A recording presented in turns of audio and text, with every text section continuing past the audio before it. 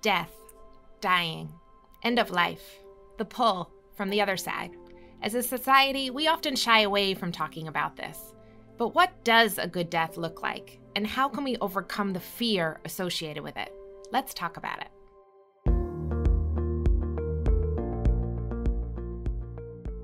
Hello, I'm Dr. Diane Reidy-Lagunes from Memorial Sloan Kettering Cancer Center, and welcome to Cancer Straight Talk. We're bringing together national experts and patients fighting these diseases to have evidence-based conversations. Our mission is to educate and empower you and your family members to make the right decisions and live happier and healthier lives. For more information on the topics discussed here or to send us your questions, please visit us at mskcc.org/podcast. Today, we are joined by hospice nurse Hadley Vlahos, otherwise known as Nurse Hadley to her million-plus followers on social media. Hadley is the author of the New York Times bestseller, The In-Between: Unforgettable Encounters During Life's Final Moments. In her book, she shares life's lessons she's learned from her patients and reflects on how we can face mortality and best live in the now. We are also joined by Dr. Alan Carver. He's a neurologist here at MSK, specializing in end-of-life and palliative care. Alan and Hadley, welcome to the show. Thank you for having us. Thank you very much, Diane. So Hadley, in your book, you talk about the in-between in the final days of one's life. Can you share with us what you exactly mean by that in-between for those who may not have read your book? And I can tell you it's absolutely terrific. If you haven't read it, you should. Oh, thank you. Just say that I take care of patients who are in between this life that we're all at right here and whatever comes next. And there's a lot of different phases of that. And there is a specific phase where you can kind of feel people move between worlds, in my opinion. And that's what I consider to be the beautiful in-between space that we all get to witness. Yeah, absolutely. Alan, have you felt this in-between for some of your patients that you've cared for over the years? This is an extraordinarily challenging area. We all have many patients for whom there is that time when they begin to realize they need something else from us other than what's going to be the next chemotherapy. Because in fact, what they need from us is a different sort of skill set. It's a skill set that says, you may not make it, you may not survive this illness, but we're going to be here for you. I'm not sure, Hadley, if this fits in with your conception or not, but it might. To me, the in-between is about making that journey with the patient, with the family, making sure that they recognize that whether they're going to survive this illness or not, we are there and we know what to do. And I think giving patients that kind of reassurance as we're moving closer to the end becomes a critical way of caring for them. I completely agree. And a lot of people, I think, tend to think that we're saying, oh, we're giving up whenever we say hospice. And I love how you're kind of explaining, like, no, this is just different. It's not necessarily that we're not doing anything. We're just taking a different approach now. And I totally agree with you. It's a very, very good point. And sometimes we have to spend some time to talk about the fact that no one is giving up. That just because we are recommending, if you will, a different sort of care, a different set of goals perhaps, doesn't mean that we're going anywhere. And I think that's a very, very important distinction to be made. I agree. As Alan said, we all have hope. That's part of being human, and especially when you're given a life-threatening diagnosis. But the emotion that often comes up when we've sort of exhausted the treatment is fear. I think, Hadley, one of the most beautiful things I found in your book was by connecting with your patients, you were able to calm that fear and get to a place where, in many ways, like you described, the beauty comes out as you go into that in-between. And yes, it's obviously a ton of other emotions, including sadness and grieving, whether it's before or after death. But how do you help your patients ease that fear? I do a lot of talking on social media. And I think what would surprise people is that when I'm in the homes, I do a lot of listening. And people know that I can't give them all the answers. But I think what a lot of people want is they want someone to listen to them. And even just voicing those fears, I find that helps them just to put a name to it and say, I am scared. And having someone listen to them and say, I have heard that so many times. I think that is very normal that you are scared. And just a listening ear, I think, can really make a really big difference. And you also talk in your book a lot about how some of that fear may, for some patients, be alleviated because they can actually see their loved ones from the other side awaiting them. Can you share with us a little bit of that? It's always really beautiful to see whenever a deceased loved one comes to get someone. It doesn't always happen, but when it does happen, and whenever we do have patients say that they are seeing their deceased loved ones, it's really beautiful to be able to witness because it brings this sense of calmness and peace. And one patient that really sticks out to me that's in my book had a COPD exacerbation where she thought it was the end. I thought it was the end as well. And whenever I got her oxygen levels back under control through morphine and all of that, she shared with me that she thought it was the end. And although she had a ton of faith, she, whenever it came down to it, thought that everything was going to go black. And she was very, very scared. And I listened to her and said, I think a lot of people feel that way. And then a few nights later, once she had declined a lot, I asked her if she was scared. And she said, no, my husband is here and he is coming to get me and I'm not scared. And that is something truly so beautiful to be able to witness. Absolutely. Alan, anything else that you do that can sometimes help alleviate that fear? We say that a promise of non-abandonment is a central part of this mission and of this work. Patients come to us and it's often, initially, it's all about the disease. It's all about the cancer. They don't even want to hear necessarily about anything other than what we're going to do for that disease. And gradually, as we get to know patients, we begin to help them to recognize that the disease may overwhelm, but it doesn't mean that the person isn't going to be cared for. I think one of the other reasons why people have fear is the fear of pain or the fear of the symptoms. And I think Hadley does a really great job at this book in articulating that many patients want to be at home. Sometimes you may not be able to be at that home. And so hospice can sort of decide that you need to be in a setting where there are IV medications and other things. And I think there are still many obstacles in terms of the hospice piece for patients and caregivers. And so let's hear from Michael when he talks about the transition from active treatment to hospice for his wife, Stacy. My name is Michael Peltz. My wife, Stacy, had cancer for 11 years. This summer, it took a turn for the worse. It was no longer treatable. And 22 days later, she passed away. The last 2 weeks of that was spent doing hospice. We came home. You go from having all the resources of a hospital where there are people to take care of your loved one 24/7, and all of a sudden, you're the person. One of the things we tried to do is we tried to keep it as normal as possible. And at this point, Stacy had lost a lot of mobility. We had hopes that during hospice, she would be able to go sit by the pool, hang out with the dogs. It was pretty clear that that wasn't going to happen. Her medical needs were actually more than we could handle. We were able to get Stacy admitted into this hospice facility. There's a love and a care there that is just very special.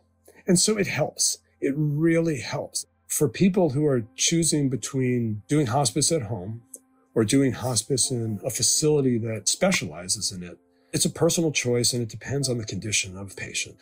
But don't be afraid to use a facility. From our standpoint, it turned out to be a great choice. It's very powerful. Nurse Hadley, maybe you could share the story of your own mother-in-law and what happened when you were caring for her and when she went into the hospital, because I think that was also very powerful. So while I was a hospice nurse, my mother-in-law had glioblastoma. She had it for 3 years before she passed. We had her at home on hospice. So I was going to have the absolute ideal, perfect death for my mother-in-law, like I had done for so many patients before her. And life happens. There was a Category 5 hurricane that was headed our way. I went to our doctor, just like Dr. Carver, and I said, what do I do? And he very frankly said, you need to leave. Whenever the roads close, they'll pull everyone off the roads, and don't get yourself into a situation where you're going to be in that home and no one can get to you. So we left the state. We came a few states away, rode out the hurricane. And then as we came back, after the roads opened, we got my mother-in-law back to the house, and she was having difficulty breathing. And I went to go grab the morphine because I was like, I know what to do. This is my job. I do it every day. And realized I had forgotten the morphine in the fridge at the rental home. I tried to call the pharmacy and all the pharmacies were still closed. We ended up in the hospital, which was just my worst nightmare. And she died in the ER. And I really struggled with that for a long time, that I was able to give so many people a very beautiful death, and I wasn't able to give it to my mother-in-law. But in hindsight, I believe everything happens for a reason now. My husband had actually been pulled to a different clinic due to the hurricane, and he was just right down the road, and he was able to be there whenever she died. He believes that that is the reason that that happened, and he needed to be there for his mom whenever she died. I believe that too. We often say sometimes it's hard for the patient, sometimes it's harder on their family. If, like Michael, there are just too many symptoms and challenges to keep a patient from having that suffering. Isn't that right? So any advice, like, is that a team approach typically, or is that something that you try to guide either Alan or Nurse Hadley on what you do to decide if a patient should be at home or in a facility?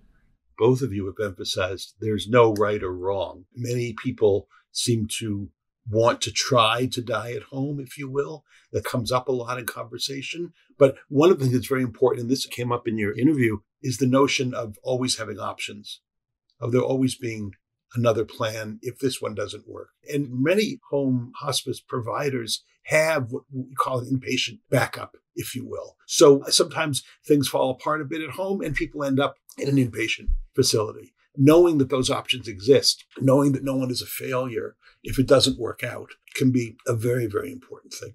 We always want to meet our patients and their family and loved ones where they are. But sometimes we are a little bit too late in having those conversations about what's important for them. When is the right time to have those critical conversations?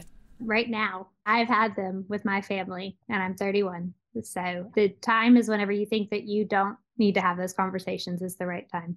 I agree with Hadley entirely that we always say in palliative care circles that earlier is better. Having said that, there is a delicate sort of dance that goes on. I find, frankly, that if it's the very beginning and I'm just getting to know the patient and the family, and it's very clear that all they really want to know from me is, will they live? And if so, for how long? And what am I going to do to help that process? Sometimes I feel like if I mention words like hospice or palliative care at that early juncture, I'm risking not seeing the patient again. And so I find that it's very important.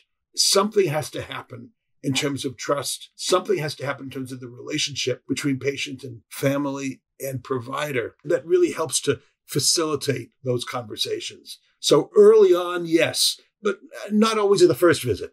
I have many people who will come to me very hesitant, and they're like, I don't know if I do hospice. And I always say, it's not jail. All you have to do is call us and you're off it. But, if you want to try it out and you don't even have another doctor's appointment scheduled for 2 weeks, let me come by a couple of times. Let's see. And I've actually never had anyone come off whenever I approach it in that way. Yeah, I think there's a huge misconception that hospice somehow hastens the outcome, where in fact it's the exact opposite, right? And I think you're right. We have talked about on the pod in the past that we do something in MSK called Death Over Dinner, where we're all having conversations on what would be important for us if we were to pass, so that our family members and our loved ones would be aware and that we're all thinking about it. Because like you said, you never know for any of us if tomorrow is going to be there. The most ideal is that we all talk about it before you get a diagnosis. But I think you're right, Dr. Carver. Once you get that life-threatening diagnosis, then that fear and give me a plan and let's go, and trying to talk about this too early could give a response that you didn't intend it to have, right? I always tell patients we're going to have a conversation with every scan, and this is a conversation that is going to be iterative, and that we're going to have that open dialogue and making sure that that communication is something that they're going to feel safe to have, because we don't want to sort of miss an opportunity, but we also know that sometimes patients are like, oh, don't go there right now, kind of thing.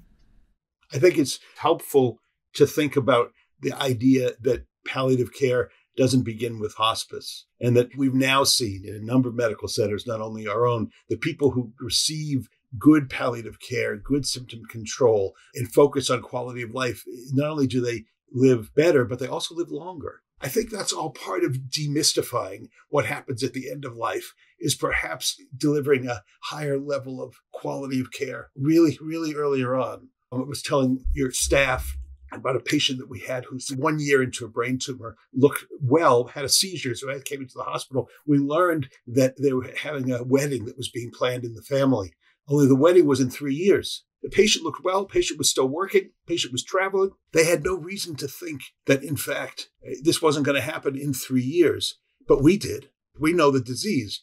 So we sat down with the family and we gently shared our fears that this wedding may not happen the way you want it to happen. They were so enormously grateful for the information and for the opportunity to think about what does it mean to have a good quality of life now. They changed all the plans. They made the wedding much, much earlier. And now get to take the pictures with the father and the daughter walking down the aisle the way they always wanted, the way they always imagined. So I think it's all part of making that sort of cross into the next world a little easier, is by caring for patients a little better earlier. I agree. And just as a side note for anyone listening, I'm not used to being able to talk to doctors like this, but something I always get in my direct messages is caregivers saying to me, when should I bring up the hospice conversation to my doctor? And I say, do it. Just do it. It's not going to hurt anything. Just ask them. And it would never offend your doctor if that was asked. Will you let me know whenever hospice might be appropriate? Our biggest hope is for families to be present and be able to find meaning in those last moments, rather than suffering and feeling burdened by hospice. Let's hear from Thomas and his mother, Sandra Paris, and how they were able to find joy in the final moments with his sister, sweet Eliza. My name is Thomas Paris. My sister, Eliza Paris Harrison, was diagnosed with stage 4 appendix cancer, and after a courageous multi-year battle, passed away at the age of 28. Eliza was sent home into in-home hospice care for roughly around 2 weeks before ultimately moving into a facility for 10 days and passing in that facility. As the caretakers, I think we all unanimously agreed in the moment that it was going to be a difficult process, but we wanted her to have the most comfortable, loving surroundings that we could give her. We'd just leave the door open. That's what Eliza always asked, is to leave the door open and carry on as normal when she was resting, just so she could hear us and know people were out there. I thought that was special, and we always did that. We'd open a bottle of wine at 5 p.m. and sit there and have a glass of wine and talk and catch up. And she enjoyed and could hear us. And if she needed something, she would call or yell if she wanted to. And I was on the couch sleeping for that month, and that's right where the kitchen was. And so there's plenty of times where I'd wake up to Mom cooking like a roast beef and her squishy carrots, as Eliza called them. And it was 4:30 in the morning. And I was like, what are you doing? And she was just like, Eliza called and wanted dinner. She had been sleeping all day long, and she woke up and had a few good hours of awakeness. And it kind of led to us all waking up and just cooking a feast to a degree and getting to spend, 4:30 to 7:30 in the room with her. We took advantage of that time with her. We're so blessed we could all be together. Blessing indeed. I love that. Praying for Eliza was one of the biggest privileges in my life, and I can't hear that without cheering up a little bit. That was Eliza's brother and mom. I'd love to also hear from Eliza's husband, Greg, and how he dealt with all of this. As a spouse, I dealt with it obviously a lot differently than as a sibling, and certainly than as a mother. But I think at the end of the day, we never left each other's side. I felt like I did the bulk of my grieving while we were in hospice, especially the last few days when we understood the gravity of it. We were managing her pain, and we were waiting for her to pass. That's where I wrote her eulogy. And so once she did pass, it was then more about staying together and talking about her and enjoying and celebrating her. I think we all had a full heart when she inevitably passed, because we were able to have those difficult conversations. We were able to hear her wishes, and she came to peace with it. Truthfully, she was in so much pain to the point where she was ready. She said, I'm ready to go. And that's somewhat reassuring as a caregiver. I felt a little more comfort that she wasn't scared. Hadley, any thoughts or advice on folks that feel that way, that, some people can actually grieve even before their loved one passes away? And obviously for some, it takes a lifetime thereafter. Yeah, anticipatory grief is very real. It is normal, I've learned, to feel relief when someone passes. It is very hard to watch a loved one suffer in that way. And I think a lot of people have a lot of guilt around feeling relief, but I don't think they should feel that way. And I think it's a lot more normal than a lot of people think it is. Have either of you had experiences with end-of-life care change you in any way as a clinical care provider? So many ways. It's completely changed my life. 180. I feel like I'm very happy to wake up in the morning. It is a privilege to get that daily reminder of the spot that we will be in one day. And I constantly think about, what will I want to tell my hospice nurse whenever I'm in that spot one day? And am I living my life to the fullest to where I'll be happy with who is around me and the stories that I'm sharing? It resonates with me. Hadley says privilege. It is indeed. It's a privilege to do this work. Many of us go into medicine because we want to somehow make some sort of impact, some sort of difference. And I think when you do a lot of work in palliative care and end-of-life care, you begin to realize how impactful you can be with sometimes very basic tools. My mentors often say, if we never have another drug, if we never have another study, if we just use the expertise that we have right now, and we really use it wisely and with compassion and with intelligence to care for our patients and their families, we can go such a long way. For me, it's less about death and dying than it is about life and living. I love that. I love that you said it's about living. And what I think a lot of people don't know about our careers in palliative hospice care is that death is actually a very small part of our days, usually. A lot of it is caring for our patients and building relationships. From a society perspective, as well as in Western modern medicine, like you said, Alan, we could do better if we just used a little bit more compassion, a little more understanding, and listen a little bit more to like what actually is happening. And sometimes there is suffering that goes on, but we do talk about this concept of a good death and preparing. Let's hear from Michael again, how he feels hospice helped Stacy in particular find peace in her death. For me, Stacy and our entire family and friends, hospice really turned out to be a very beautiful experience. It was difficult emotionally, physically. It takes a lot on you. It takes a lot on everybody. But it made probably the most difficult thing I've ever had to go through doable. We were able to do it and do it well and do Stacy proud. We made her comfortable. We made her happy as someone could be, dying. I don't think you go happily, but I think the best you can ask for is peacefully. He says that beautifully. Hadley, Alan, anything that you hope for your patients in their last days, or anything that you hope when you see your patients in those moments that you're able to help them as they pass over? I just always hope that they are at peace. That's really my biggest thing. That encompasses a lot. That's pain-free, that feeling a calmness within with whatever they believe and whatever they think. I just want them to feel at peace with the process. I think that's expressed beautifully in the way Michael expresses it. It sounds like that was very much achieved. I would love to say we always get there, and it's challenging to get there sometimes. But that's the goal, is to achieve that level of peace if we can. We'll end with some final thoughts about grief from Eliza's brother Thomas and her mother Sandra. Someone said that grief's the price you pay for actually truly loving something. And if that's the price I got to pay for the experience I got with my sister and how lucky I am for her to have been a part of my life, then like that's a price I'm happily willing to pay. You learn that joy and grief can walk side by side. And I think it's okay to laugh and enjoy life, because she would want us to. But when joy and grief can walk together, that's when I do it my best. Amen. Hadley and Alan, thank you so much for all you do for our patients and for our society and for being who you are. Thank you for having us. Thank you for a wonderful invitation. Thank you for listening to Cancer Straight Talk from Memorial Sloan Kettering Cancer Center. For more information or to send us your questions, please visit us at mskcc.org/podcast. Help others find this helpful resource by rating and reviewing it on Apple Podcasts or wherever you listen. Any products mentioned on this show are not official endorsements by Memorial Sloan Kettering. These episodes are for you, but are not intended to be a medical substitute. Please remember to consult your doctor with any questions you have regarding medical conditions. I'm Dr. Diane Reidy-Lagunes. Onward and upward.